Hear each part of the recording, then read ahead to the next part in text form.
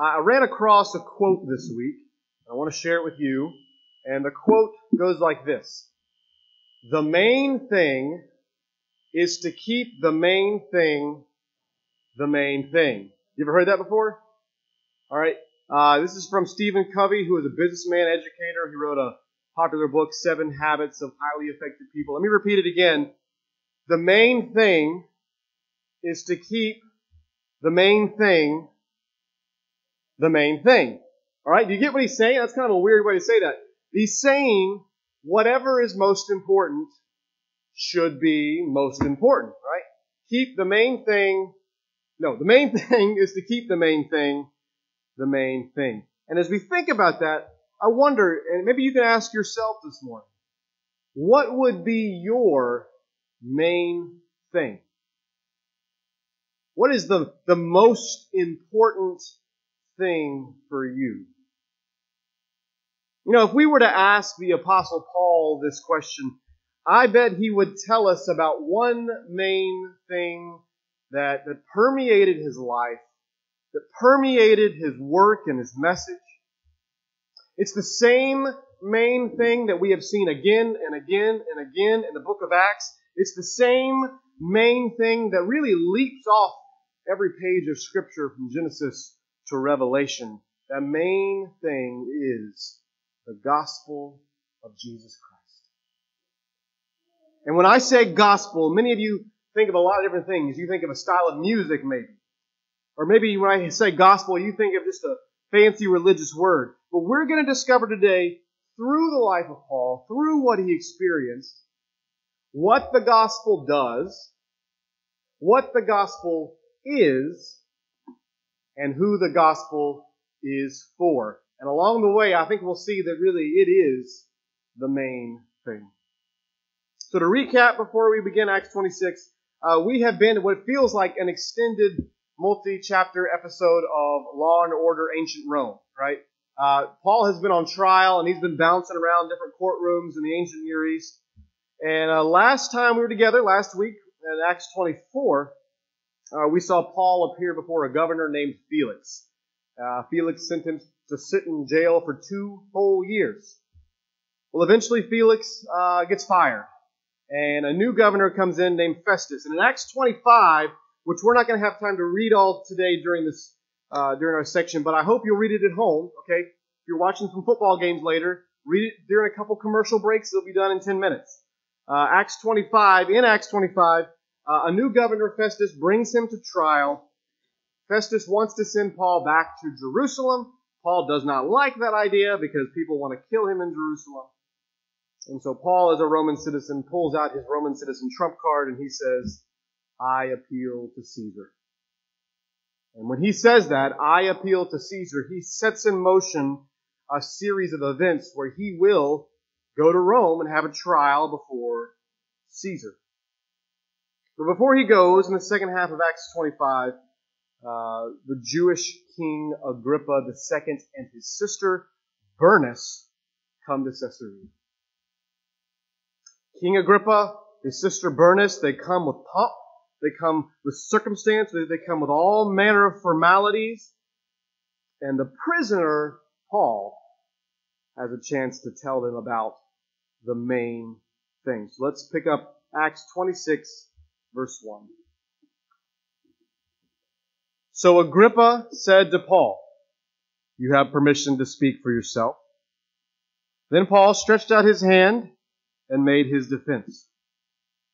Verse 2, I consider myself fortunate that it is before you, King Agrippa, I am going to make my defense today, against all the accusations of the Jews, especially because you are familiar with all the customs and controversies of the Jews. Therefore I beg you to listen to me patiently. My manner of life from my youth, spent from the beginning among my own nation in Jerusalem, is known by all the Jews. They have known for a long time, if they are willing to testify, that according to the strictest party of our religion, I have lived as a Pharisee. And now I stand here on trial because of my hope in the promise made by God to our fathers, to which our 12 tribes hope to attain, as they earnestly worship night and day. And for this hope I am accused by Jews, O king. Why is it thought incredible by any of you that God raises the dead? I myself was convinced that I ought to do many things in opposing the name of Jesus of Nazareth, and I did so in Jerusalem. I not only locked up many of the saints in prison after receiving authority from the chief priests, but when they were put to death, I cast my vote against them. And I punished them often in all the synagogues and tried to make them blaspheme. And in raging fury against them, I persecuted them even to foreign cities. As we begin this section, we're going to see from Paul, the gospel is the main thing because of what the gospel does. And as we saw, Agrippa invites Paul to defend himself. And Paul chooses to begin his defense by pointing to his past. He explains how he was an abundantly religious person. Right? He says basically he was a strict rule-keeping Pharisee. He was abundantly religious. He was also abundantly passionate. He passionately opposed those he thought were wrong. He voted to have them sentenced to death. And in a raging fury, he says, he went off to far cities to persecute them. Which this should be a reminder to all of us. It is possible to be religious, to be passionate, and yet still be religiously and passionately wrong. So this was Paul's life. He was religious, he was passionate, but something dramatic happened to change his entire life course. Verse 12. In this connection, I journeyed to Damascus with the authority and commission of the chief priests. At midday, O king, I saw on the way a light from heaven, brighter than the sun, that shone around me and those who journeyed with me. And when we had all fallen to the ground, I heard a voice saying to me in the Hebrew language, Saul, Saul, why are you persecuting me? It is hard for you to kick against the goads. And I said, Who are you, Lord? And the Lord said, I am Jesus, whom you are persecuting. So Paul was on his way to carry out another persecution, but Paul saw a light. Now, what is the brightest light that you can think of? The sun, all right? It's so bright that if you look at it, all right, you're going to scorch your retinas or whatever, It's incredibly bright. But Paul says as he's walking down the road, something brighter than the sun shines on him. And he falls to the ground and he hears a voice saying, Saul, Saul, why are you persecuting me? Jesus Christ himself dramatically intervened in Paul's life. See, before this moment, Paul could physically see, couldn't he? But he was spiritually blind. But in this moment, God physically blinded him, but spiritually he could see for the very first time because Jesus had saved Paul's soul. And after that, Jesus had explained to Paul what this would mean for the rest of his life. Verse 16. Jesus says to Paul, But rise and stand upon your feet, for I have appeared to you for this purpose, to appoint you as a servant and witness to the things in which you have seen me and to those in which I will appear to you, delivering you from your people and from the Gentiles to whom I am sending you to open their eyes, so that they may turn from darkness to light, from the power of Satan to God, that they may receive forgiveness of sins and a place among those who are sanctified by faith in me. Jesus is giving Paul a purpose. Jesus is telling Paul he would be a servant and a witness to all that he'd seen. He would go to his fellow Jews. He would go to the non-Jews. He would point them all to the one who opens blind spiritual eyes. so that they too can turn from darkness to light, from the power of Satan to God, so they can have forgiveness, so they can have a place in this community of God. Jesus is giving Paul a purpose, and by implication, Jesus is giving Paul a family. The same community of God he's going to tell other people about would be his own spiritual community. And Paul would give his life, literally, to serving the church and to starting churches all around the world. Okay? So this is what Paul is beginning his defense to Agrippa. He points to his past. And to boil everything that Paul had just said down to its simplest form, Paul is telling them from his own life story, the gospel saves us from our sin and past. The gospel saves us into a community, the church.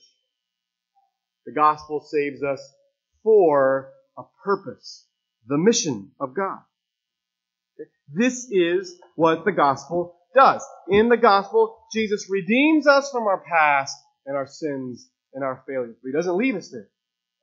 He doesn't leave us on the street. He brings us into a community of redeemed people called the church.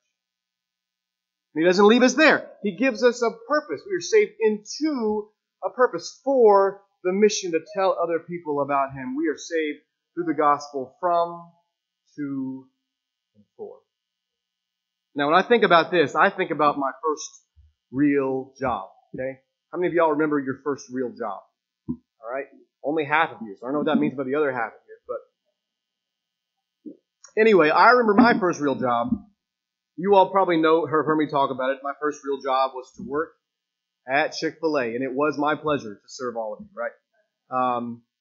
Before then, I had no job. I was unemployed, right?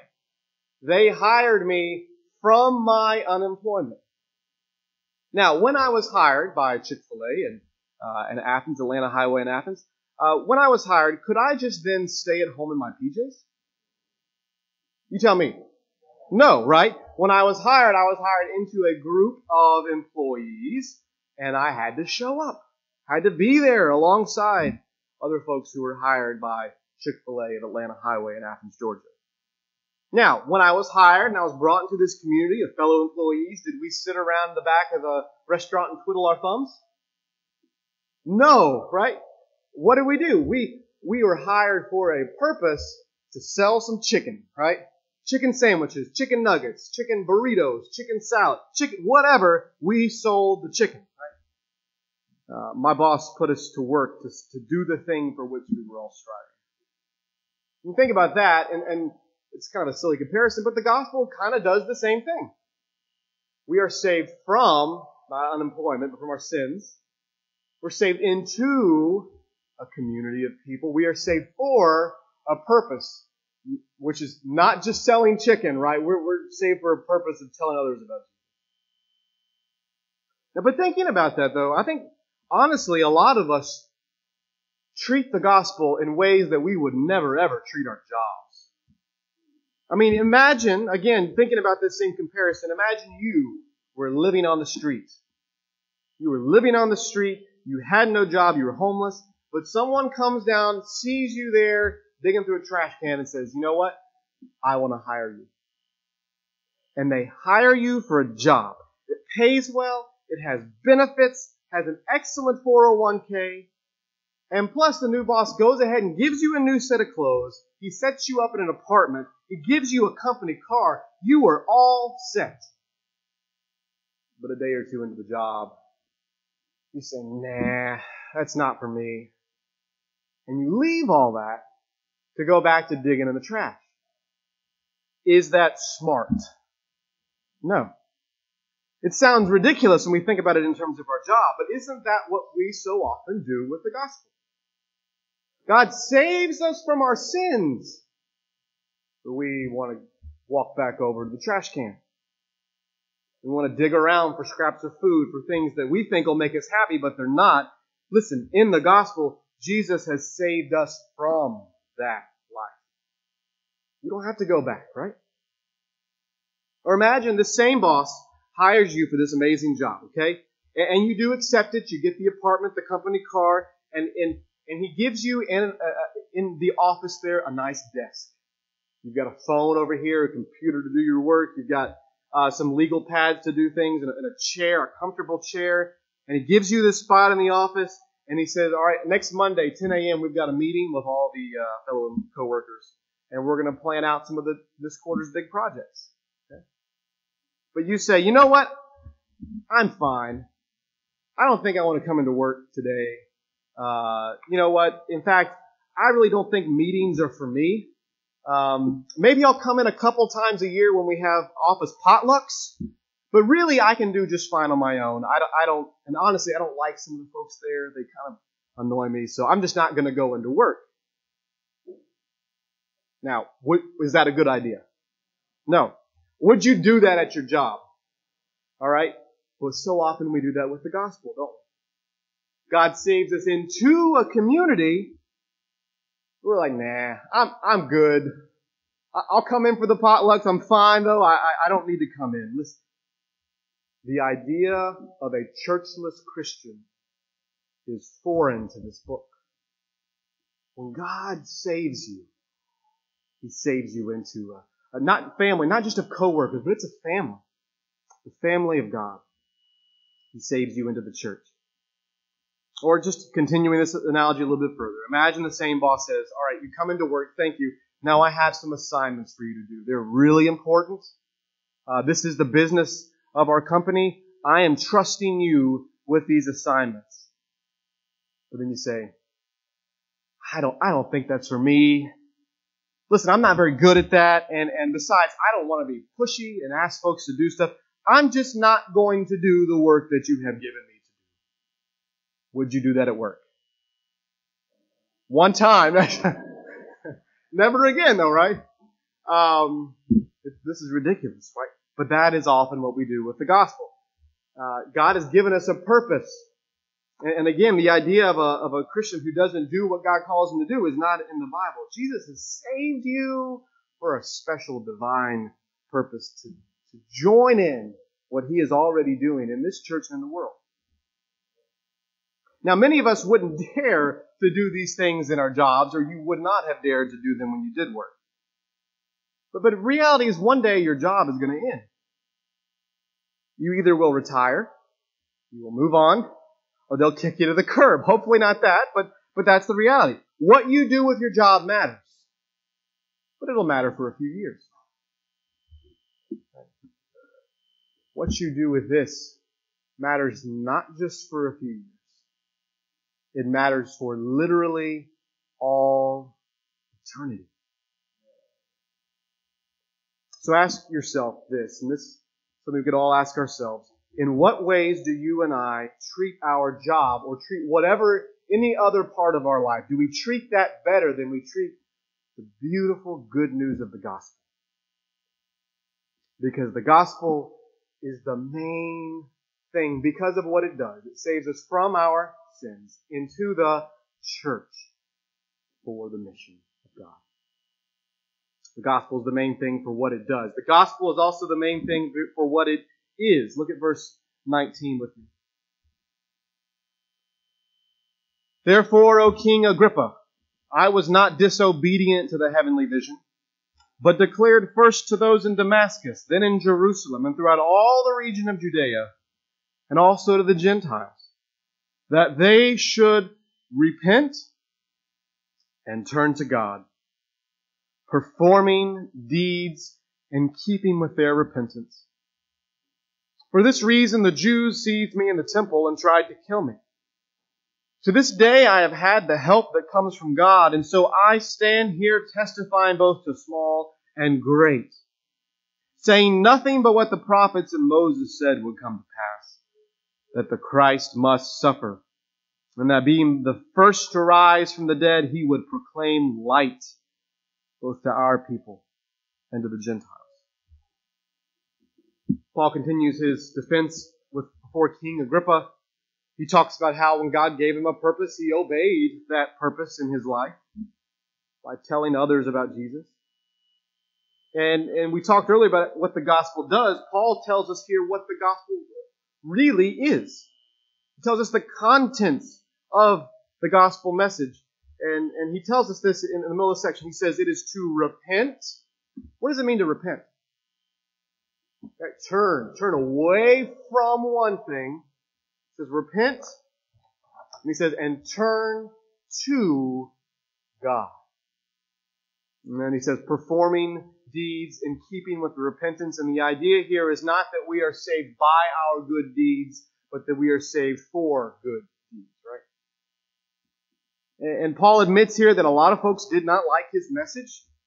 But he's telling Agrippa, I preached what I see in the Old Testament.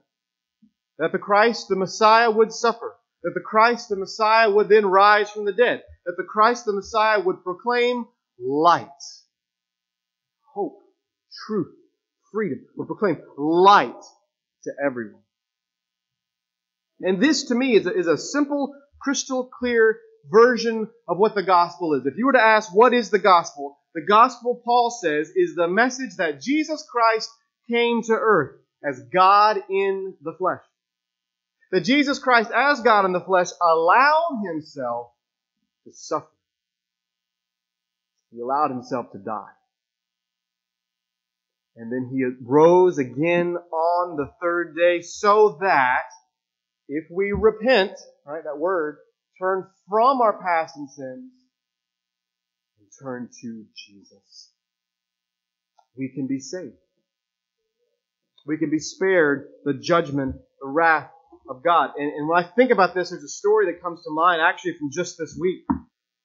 Earlier this week, down in our home area in Georgia, there was some really, really bad storms. How many of y'all remember the thunder and lightning here a couple nights ago? All right. It was like that, but a whole lot worse down there. And during the storm, one news article we found, it was after the storm, there was one dark, foggy morning. The rain was pouring down, and a lady was, I guess, driving to work, driving her red Jeep Cherokee down a road called Rocker Road in Wilkes County, Georgia.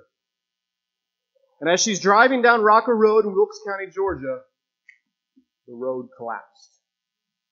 Her car fell 30 feet into the water. And she crawled out of her car. She climbed up, tried to climb out of the hole. She was soaking wet, disoriented. She couldn't see because of the fog and the rain and the darkness. But 300 feet away, true story, this is the length of a football field, 300 feet away, she saw a large cross. And there was some decoration in someone's yard or church. She saw the large cross, and she instinctively walked towards the cross. And as she approached the cross and got closer, there was a guy who had come out to warn other folks about what was happening on the road, and he saw her. And he ran to her and helped her, and they called someone for help. And the reporter interviewed this man, and he said, God works in mysterious ways. He said he saved her that morning. He really did, right? She was lost and in darkness. The cross rescued her. Okay. This is just a real life picture, honestly, of what the gospel is. You and I were both lost and in darkness, but the cross rescues us. When we turn from the darkness, we turn from our sin, and we believe in Jesus.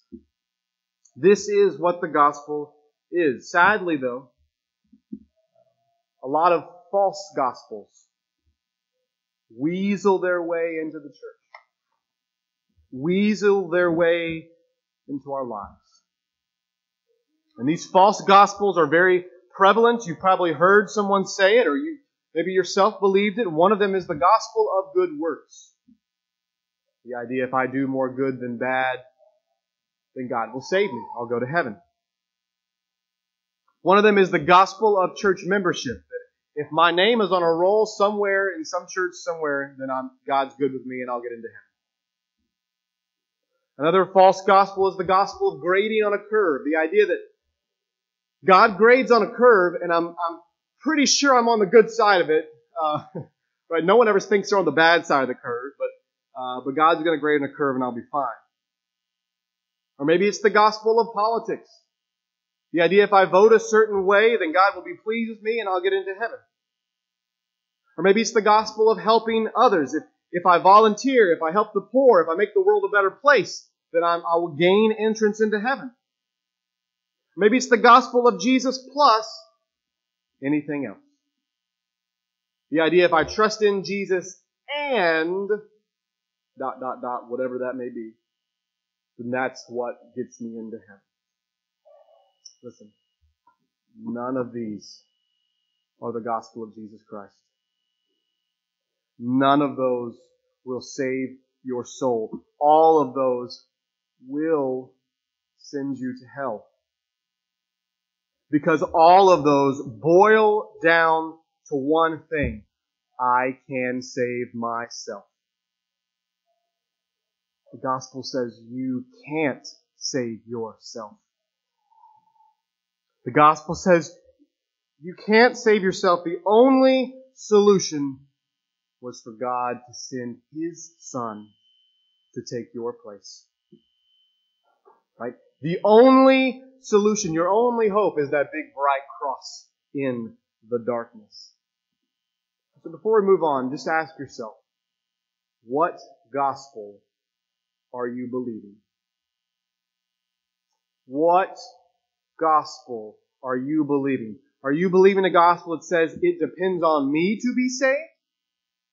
Are you believing the true gospel which says it's all Jesus?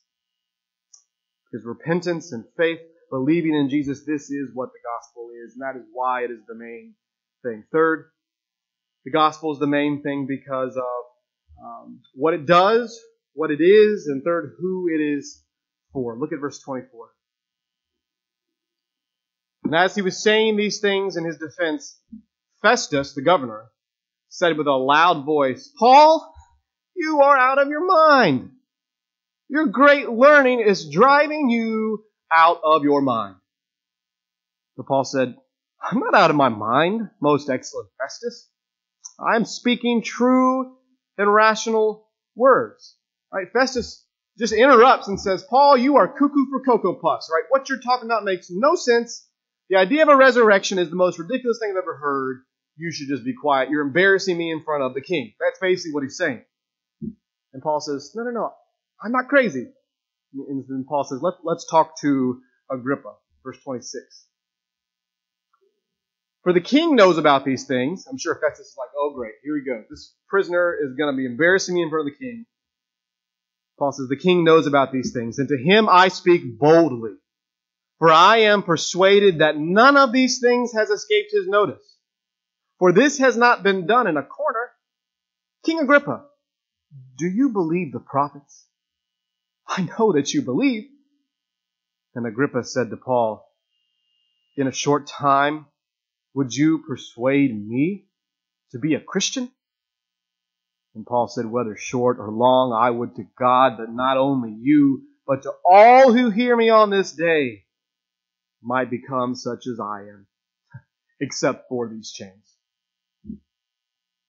Paul turns to Agrippa, the king, and you can feel the fervor, you can feel the excitement in his voice. I can only imagine that as he is rotted in jail for 2 years, he has prayed and prayed that God would give him a chance like this to tell someone about Jesus.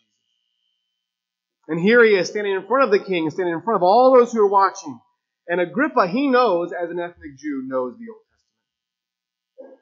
And Agrippa, he knows, has his family story interwoven with that of Jesus. Because you know what Agrippa's first name was? Herod Agrippa II. You ever heard of Herod before? Agrippa's great-granddaddy, King Herod, was the same guy that sent the wise men to go rat out where Jesus was. Same guy who had all the babies, the male babies in Bethlehem, killed because he didn't want Jesus. All right? Herod Agrippa's great uncle was Herod Antipas, the same guy who went to John the Baptist. The same guy who Jesus stood before when he was on trial. Herod Agrippa's dad, Herod Agrippa I, had sentenced one of Jesus' apostles and best friends, James, to death. All right? Herod's family story was interwoven with the story of Jesus. But all these years later, his great-granddad's dead, his uncle's dead, his dad dead. He's standing there. Who is still alive, Jesus is claiming. Sorry, Paul is claiming. I just gave it away. Who's still alive? Paul's saying Jesus is still alive. He rose from the dead, and he is still the actual king. Paul is pressing into Agrippa, preaching the gospel directly to him, helping him be confronted with the idea that maybe he is not the ultimate king, that there is a king greater, and he needs to give his life to that king. And Agrippa is dumbfounded. I wonder if he'd never had anybody talk like this to him before. And Agrippa says, in a short time, would you persuade me to be a Christian? The idea here is that Agrippa realizes that this filthy prisoner with chains on his hands is trying to get him, the king, to convert. This crazy missionary wants him to believe in Jesus. Let's see what happens, verse 30. Then the king rose, and the governor and Bernice, and those who were sitting with them. And when they had withdrawn, they said to one another, this man is doing nothing to deserve death or imprisonment. And Agrippa said to Festus, this man could have been set free if he had not appealed to Caesar. And just like that, Paul's trial before Agrippa is over. And just like that, Paul is going to begin his journey to Rome, which we will see next week. But this little section, this little confrontation between Paul and Agrippa, to me is a reminder about who the gospel is for. Namely, the gospel is for everyone. The gospel's for everyone. The gospel is for lowly, chained up prisoners in rags like Paul. And the gospel is also for lofty, well-attired kings like Agrippa. The gospel is for those who have lived a life of religious fervor like Paul. The gospel is also for those who have lived a life of public sin and scandal like Agrippa. We won't get into things, but let's say he had some public sin and scandal in his life. The gospel is for everyone. And I imagine that as Paul spoke, Agrippa kept these ideas at arm's length. Maybe he told himself that this guy is just a little off his rocker. Maybe he told himself that, you know what, I just need to appease this nutcase and get on with my day. But Paul would not let him do it. Paul pressed the gospel into Agrippa's life, so Agrippa was forced to decide, will I believe this or not? This morning, will you believe this or not? See, so many of us are like Agrippa. We keep the gospel, we keep the church at arm's length. We think, all this religious talk is for some people, but it's not for me. Yeah, the church is good for some people, but it's not for me. Yeah, many people are going through hard times. They need faith, but I'm doing all right. I'm fine. Or maybe others, maybe you come near the gospel, come near the church when you're suffering, when you need something. But as soon as the crisis is averted, fade away. But in all of these reactions, one thing is the same. You think, or people think, the gospel is for someone else, but the gospel is not for me. If you hear nothing else in this message today, hear this. The gospel is for you. Whether you're a man or a woman, whether you're 10 or 90, whether this is your first time in church or your 1,000th time in church, whether you're red and yellow, black and white, you're precious in His sight, the gospel is for you. Not the person next to you, not just the person next to you, not the person you're thinking about. It's for you. Because you are a sinner. The Bible says that God will judge your sins in eternity in a place called hell. But God loved you to this degree that He sent His Son to die and rose again to spare you from that. So if you, as Paul said, repent and believe, you can be forgiven. The gospel is for you. And I don't know where you are in your life. I don't know what you think about this stuff or if you've ever given your life to Jesus. But if you have never in your life said, I want to repent of my sins and believe in Jesus, today is the day. Today's the day to do that. Maybe this is your way that just as Paul was pressing into Agrippa's life, Paul is pressing into your life so you will repent and believe. And if you have repented and believed, you do know people who have not. If you are a Christian, you know someone who is not a believer, and if you're honest with yourself, they're on a path to destruction. Will you love them enough to tell them the truth? Will you love them enough just to simply pray for them? The gospel is simple, but it's also complex. The gospel's foundational, but it's also beautiful. The gospel is the profound message that Jesus Christ saves sinners. He saves them from their sin. He saves them into the church. He saves them for the mission. And the gospel is a message that is for you. And you. You and you and you and you and you and you. Let's keep the main thing. The main thing. Let's pray. Father,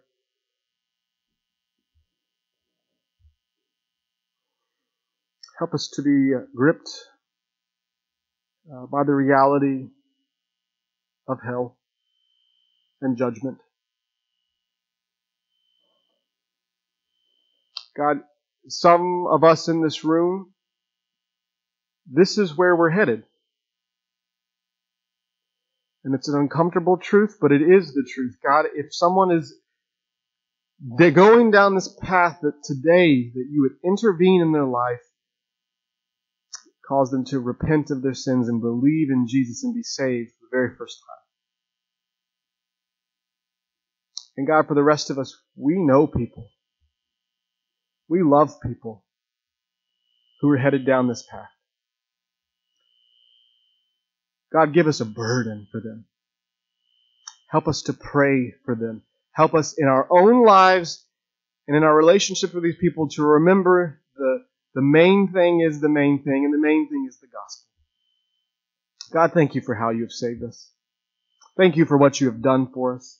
Thank you that the gospel is for people just like us. We give you all the praise and glory in Jesus' name. Amen.